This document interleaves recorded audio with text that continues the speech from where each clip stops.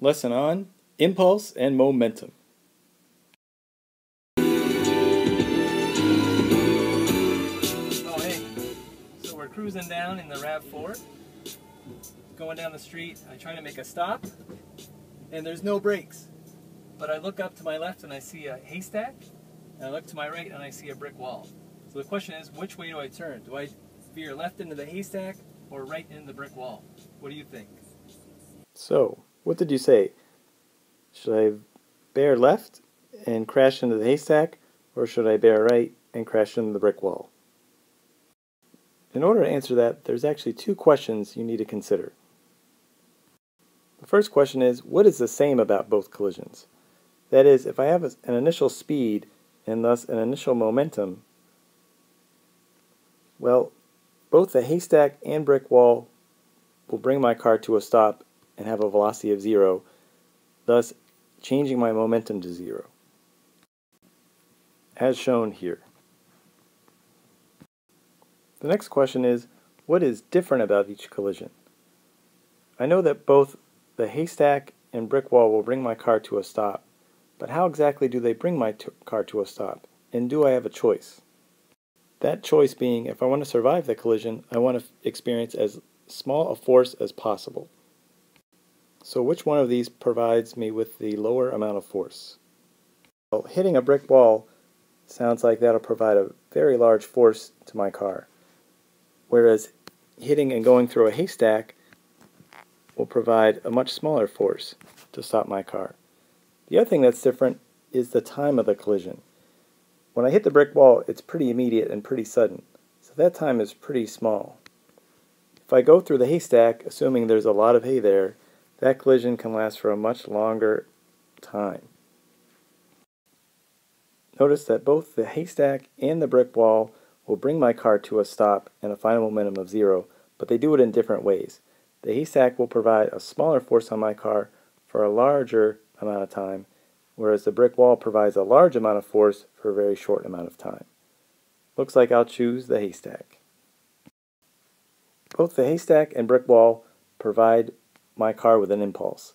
That impulse provided by the brick wall or haystack will change my car's momentum. Impulse changes momentum.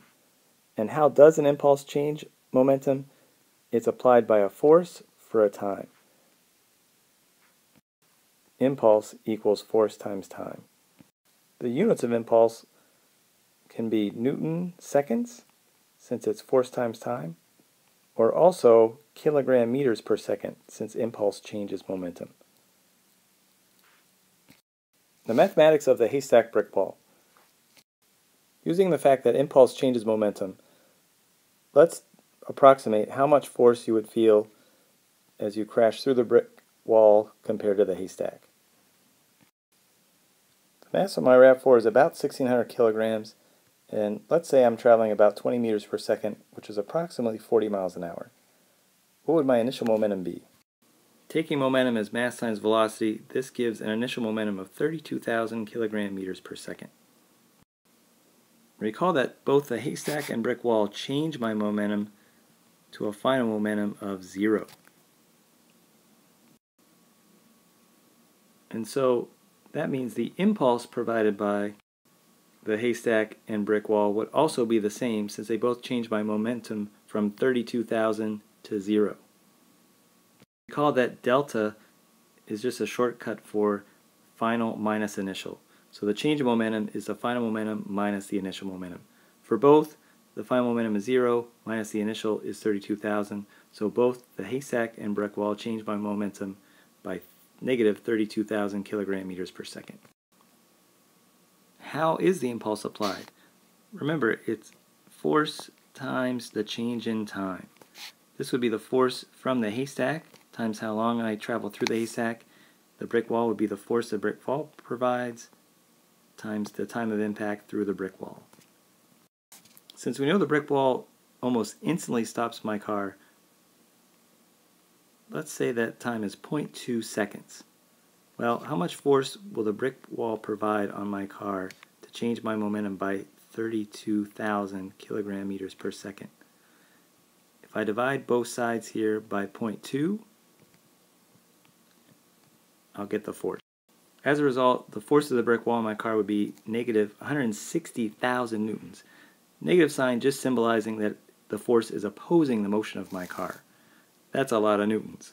Let's see how much force the haystack would provide my car.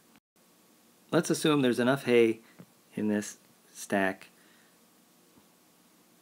that stops my car in about 6 seconds. That's a lot of hay, but that's going to be enough to stop my car in 6 seconds. If I divide both sides by 6, I get a force from the haystack of only negative 5,333 newtons, which is much less than the force of the brick wall of the 160,000 newtons. Looks like I'll be choosing the haystack to go through. Now again, in summary, look at the fact that both the brick wall and haystack change my momentum from 32,000 kilogram meters per second to 0, but they do it in different ways. The brick wall provides a much larger force for a short time, whereas the haystack provides a much lower force but over a much longer time. Both change my momentum by the same amount, both provide with the same impulse, however the force and times are different. Thank you for watching and see you in class.